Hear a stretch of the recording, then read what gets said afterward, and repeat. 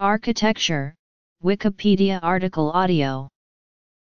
Architecture is both the process and the product of planning, designing, and constructing buildings or any other structures.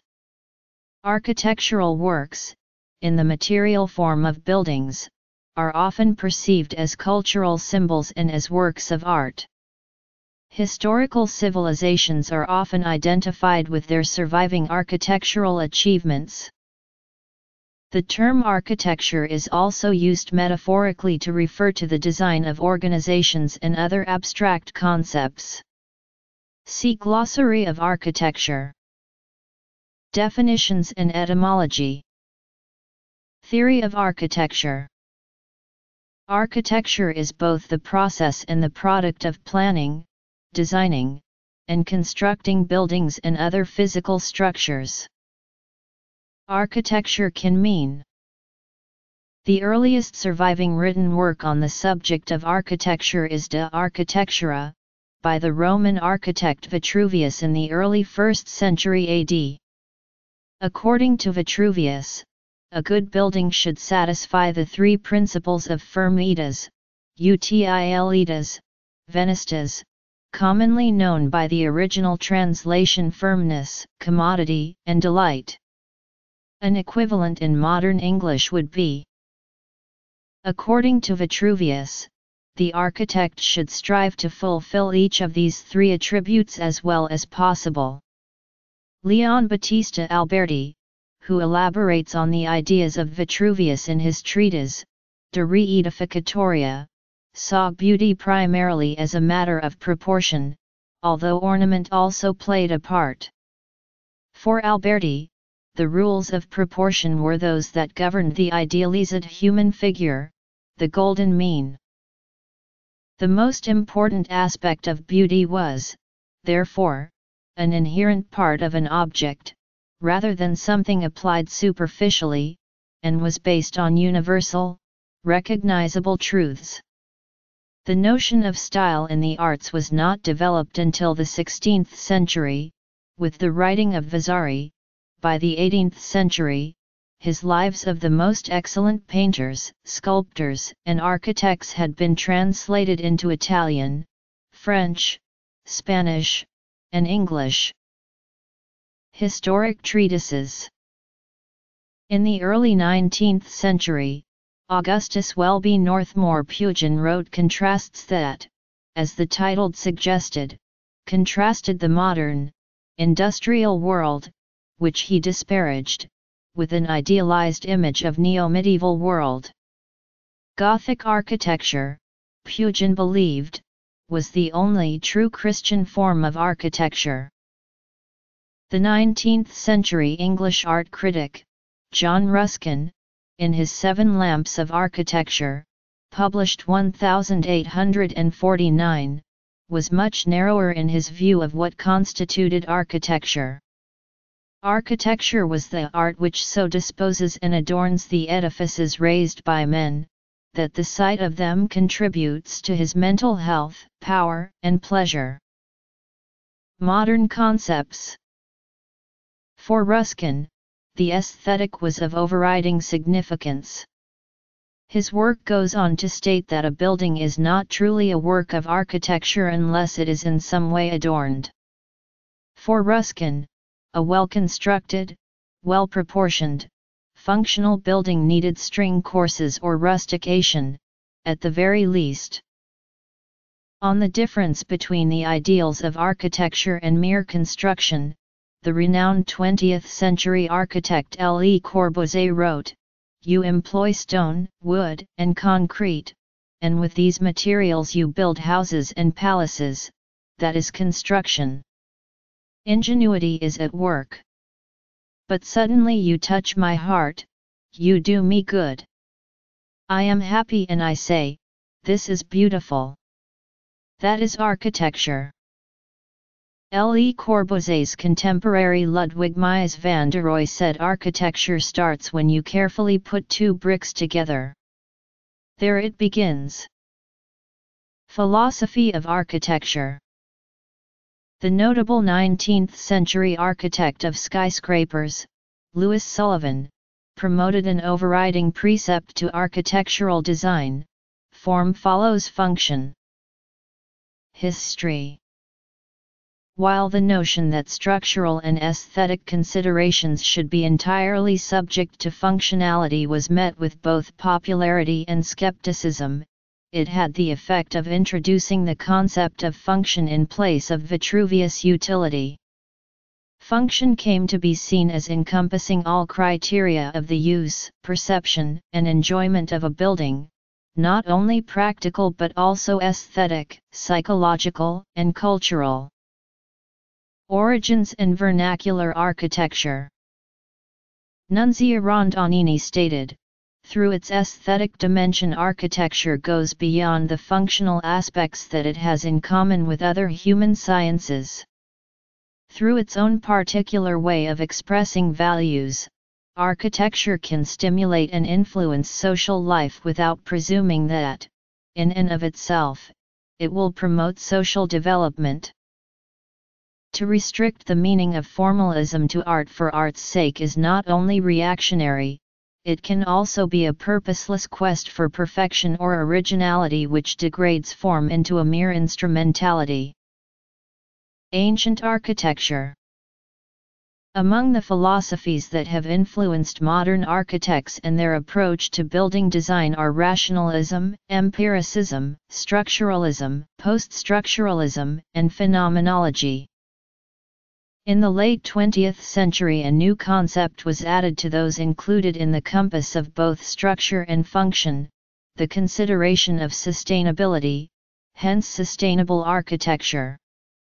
To satisfy the contemporary ethos, a building should be constructed in a manner which is environmentally friendly in terms of the production of its materials, its impact upon the natural and built environment of its surrounding area, and the demands that it makes upon non-sustainable power sources for heating, cooling, water and waste management and lighting.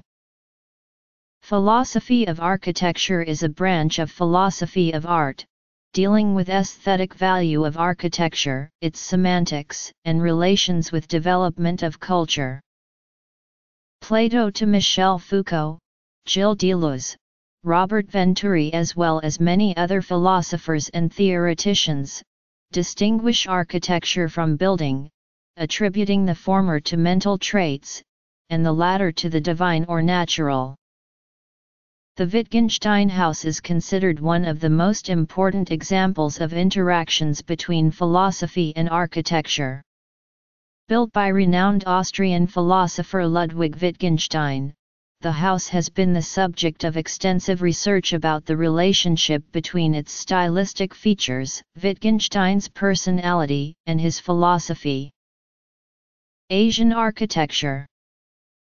Building first evolved out of the dynamics between needs and means.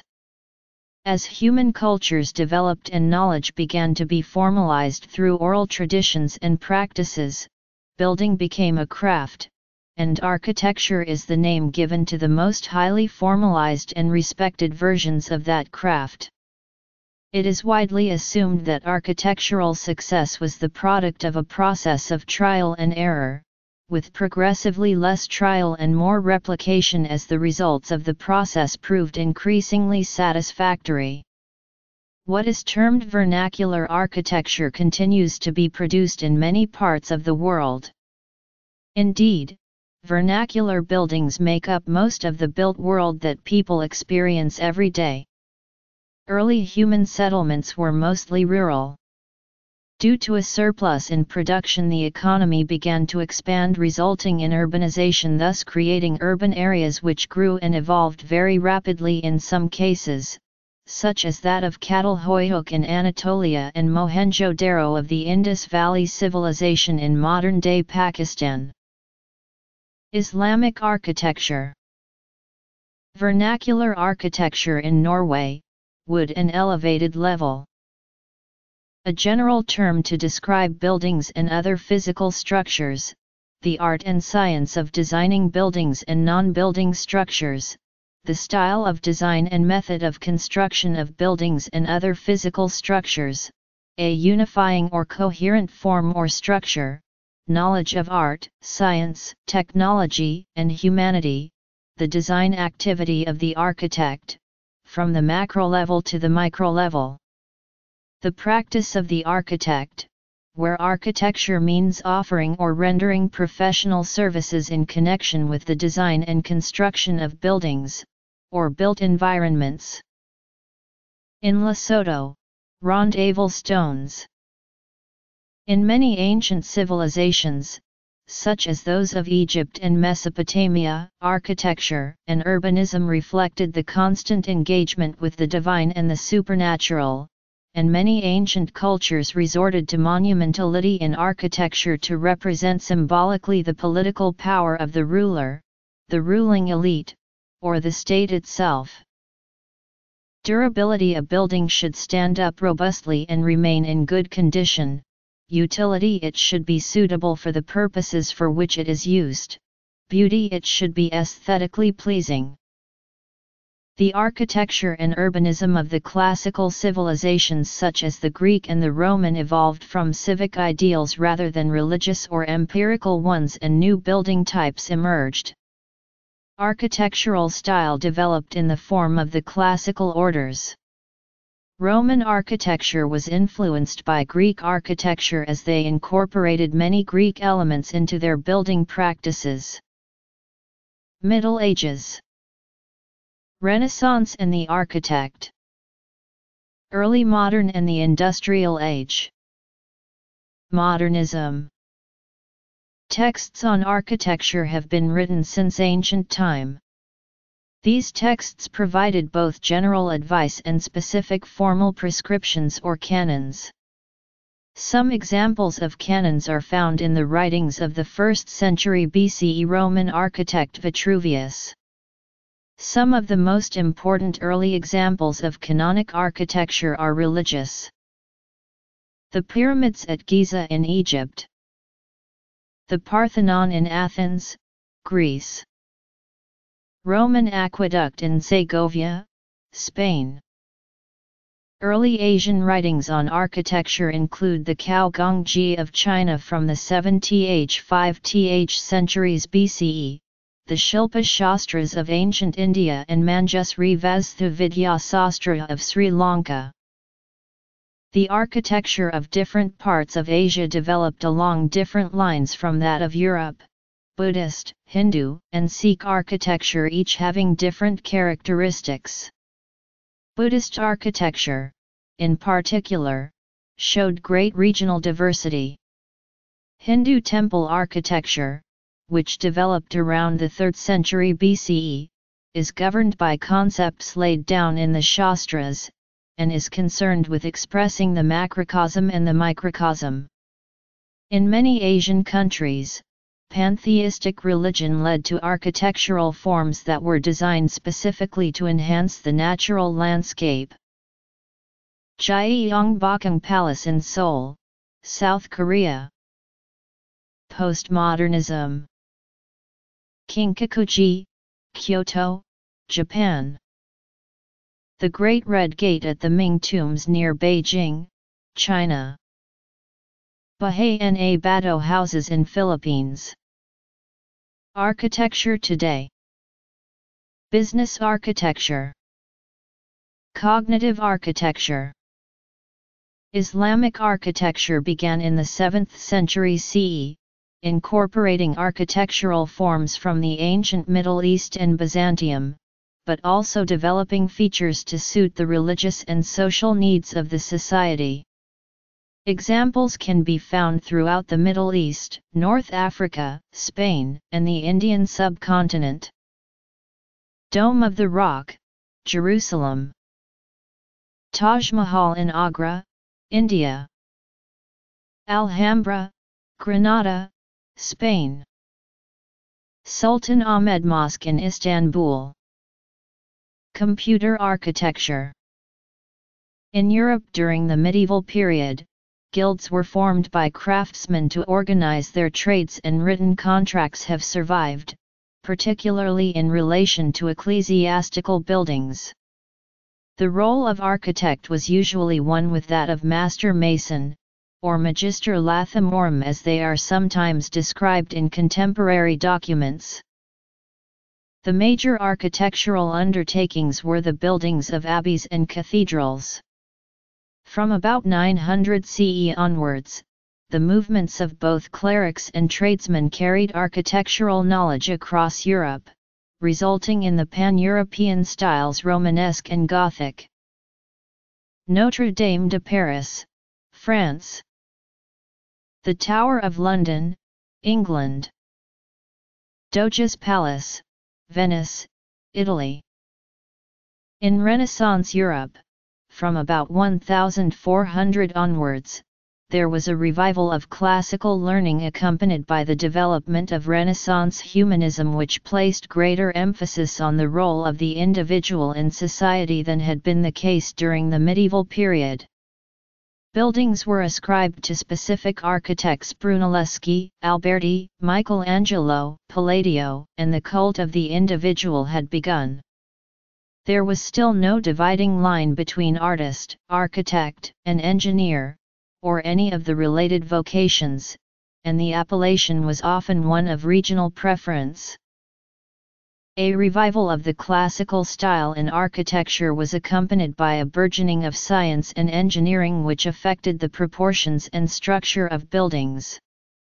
At this stage, it was still possible for an artist to design a bridge as the level of structural calculations involved was within the scope of the generalist.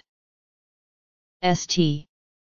Peter's Basilica, Rome, Italy. Palazzo Farnese, Rome, Italy. Santa Maria Novella, Florence, Italy. Enterprise architecture. Interior architecture. With the emerging knowledge in scientific fields and the rise of new materials and technology, architecture and engineering began to separate, and the architect began to concentrate on aesthetics and the humanist aspects, often at the expense of technical aspects of building design. There was also the rise of the gentleman architect, who usually dealt with wealthy clients and concentrated predominantly on visual qualities derived usually from historical prototypes, typified by the many country houses of Great Britain that were created in the neo-Gothic or Scottish baronial styles. Formal architectural training in the 19th century, for example at École des Beaux-Arts in France, gave much emphasis to the production of beautiful drawings and little to context and feasibility. Meanwhile, the Industrial Revolution laid open the door for mass production and consumption. Aesthetics became a criterion for the middle class as ornamented products, once within the province of expensive craftsmanship, became cheaper under machine production. Landscape architecture. Vernacular architecture became increasingly ornamental. House builders could use current architectural design in their work by combining features found in pattern books and architectural journals. Naval architecture. Software architecture. System architecture. Notes. Palais Garni, Paris, France. Pont Alexandre III, Paris, France. Congreso Nacional Palace, Buenos Aires, Argentina.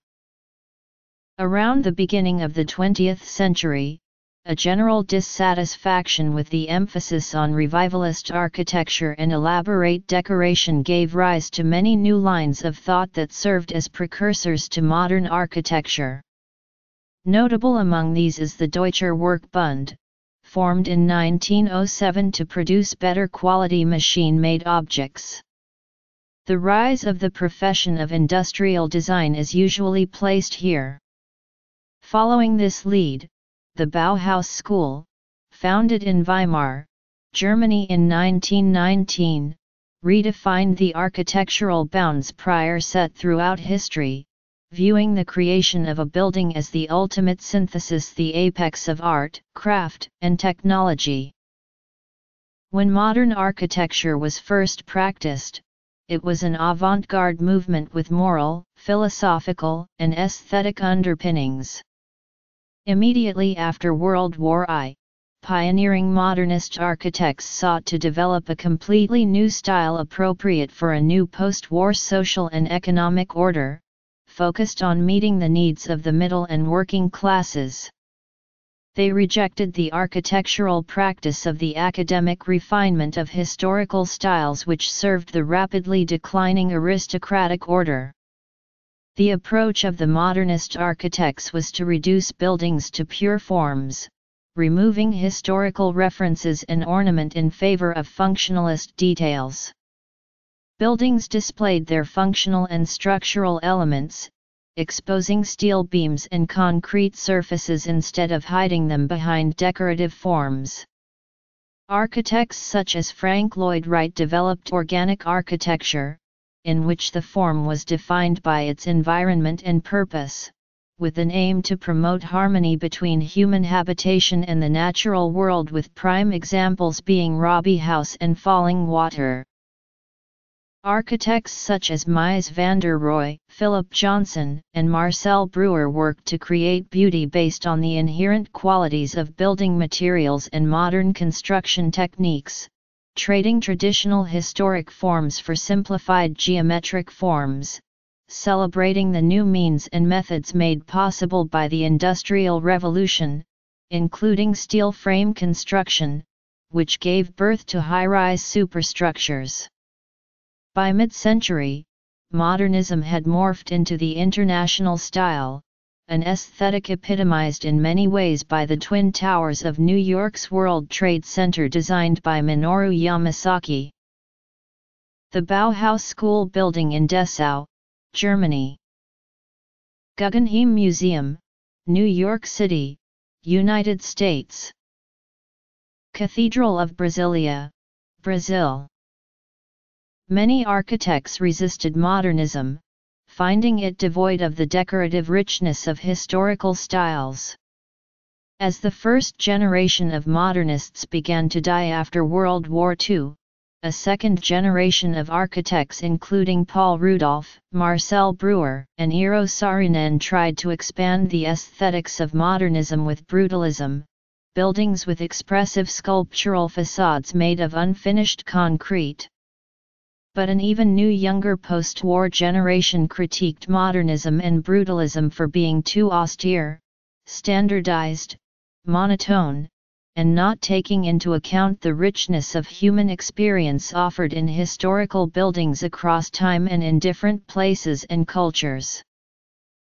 One such reaction to the cold aesthetic of modernism and brutalism is the school of metaphoric architecture, which includes such things as biomorphism and zoomorphic architecture, both using nature as the primary source of inspiration and design. While it is considered by some to be merely an aspect of postmodernism, others consider it to be a school in its own right and a later development of expressionist architecture.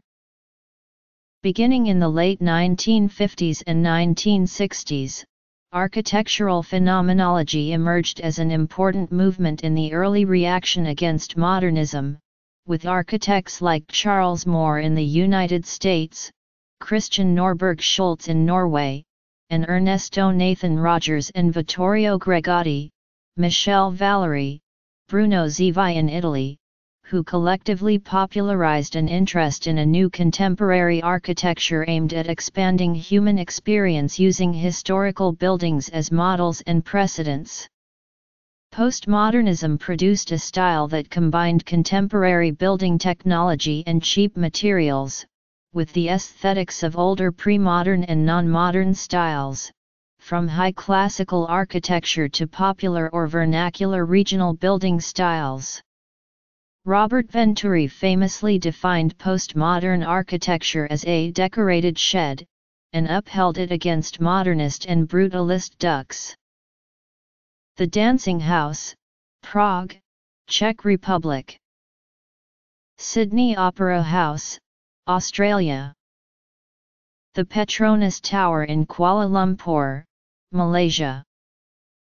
Since the 1980s, as the complexity of buildings began to increase, the field of architecture became multidisciplinary with specializations for each project type, technological expertise, or project delivery methods. In addition, there has been an increased separation of the design architect from the project architect who ensures that the project meets the required standards and deals with matters of liability.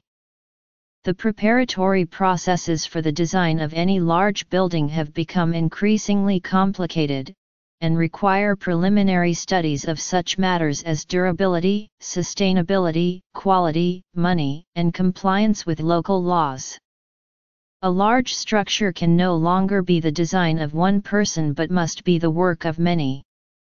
Modernism and postmodernism have been criticized by some members of the architectural profession who feel that successful architecture is not a personal, philosophical, or aesthetic pursuit by individualists. Rather, it has to consider everyday needs of people and use technology to create livable environments, with the design process being informed by studies of behavioral, environmental, and social sciences. Environmental sustainability has become a mainstream issue, with profound effect on the architectural profession. Many developers, those who support the financing of buildings, have become educated to encourage the facilitation of environmentally sustainable design, rather than solutions based primarily on immediate cost. Major examples of this can be found in passive solar building design, greener roof designs, biodegradable materials, and more attention to a structure's energy usage. This major shift in architecture has also changed architecture schools to focus more on the environment. There has been an acceleration in the number of buildings which seek to meet green building sustainable design principles. Sustainable practices that were at the core of vernacular architecture increasingly provide inspiration for environmentally and socially sustainable contemporary techniques. The U.S. Green Building Council's LEED rating system has been instrumental in this. Concurrently, the recent movements of new urbanism, metaphoric architecture, and new classical architecture promote a sustainable approach towards construction that appreciates and develops smart growth, architectural tradition and classical design. This in contrast to modernist and globally uniform architecture, as well as leaning against solitary housing estates and suburban sprawl. Glass curtain walls, which were the hallmark of the ultra-modern urban life in many countries, surfaced even in developing countries like Nigeria, where international styles had been represented since the mid-20th century, mostly because of the leanings of foreign-trained architects. Bird's Nest Stadium, Beijing, China. London City Hall, England. Auditorio de Tenerife, Canary Islands, Spain. Business architecture is defined as a blueprint of the enterprise that provides a common understanding of the organization and is used to align strategic objectives and tactical demands. People who develop and maintain business architecture are known as business architects. Business architecture is the bridge between the enterprise business model and enterprise strategy on one side, and the business functionality of the enterprise on the other side. Cognitive architecture can refer to a theory about the structure of the human mind. One of the main goals of a cognitive architecture is to summarize the various results of cognitive psychology in a comprehensive computer model. However, the results need to be in a formalized form so far that they can be the basis of a computer program. The formalized models can be used to further refine a comprehensive theory of cognition, and more immediately, as a commercially usable model. Successful cognitive architectures include ACTR and SOAR. The Institute of Creative Technologies defines cognitive architecture as hypothesis about the fixed structures that provide a mind, whether in natural or artificial systems, and how they work together in conjunction with knowledge and skills embodied within the architecture to yield intelligent behavior in a diversity of complex environments. In computer engineering, computer architecture is a set of rules and methods that describe the functionality, organization, and implementation of computer systems. Some definitions of architecture define it as describing the capabilities and programming model of a computer but not a particular implementation. In other definitions, computer architecture involves instruction set architecture design, microarchitecture design, logic design, and implementation. Enterprise architecture is a well-defined practice for conducting enterprise analysis, design, planning, and implementation, using a holistic approach at all times, for the successful development and execution of strategy. Enterprise architecture applies architecture principles and practices to guide organizations through the business, information, process, and technology changes necessary to execute their strategies. These practices utilize the various aspects of an enterprise to identify, motivate, and achieve these changes. Practitioners of enterprise architecture, enterprise architects, are responsible for performing the analysis of business structure and processes and are often called upon to draw conclusions from the information collected to address the goals of enterprise architecture: effectiveness, efficiency, agility, and durability. Interior architecture is the design of a space which has been created by structural boundaries and the human interaction within these boundaries.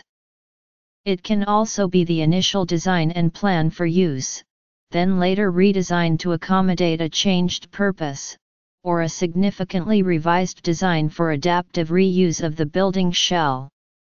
The latter is often part of sustainable architecture practices, conserving resources through recycling a structure by adaptive redesign. Generally referred to as the spatial art of environmental design, form, and practice, interior architecture is the process through which the interiors of buildings are designed, concerned with all aspects of the human uses of structural spaces. Put simply, interior architecture is the design of an interior in architectural terms. Landscape architecture is the design of outdoor public areas, landmarks, and structures to achieve environmental, social, behavioral, or aesthetic outcomes. It involves the systematic investigation of existing social, ecological, and soil conditions and processes in the landscape, and the design of interventions that will produce the desired outcome. The scope of the profession includes landscape design, site planning, stormwater management, environmental restoration, parks and recreation planning, visual resource management, green infrastructure planning and provision, and private estate and residence landscape master planning and design, all at varying scales of design, planning, and management. A practitioner in the profession of landscape architecture is called a landscape architect.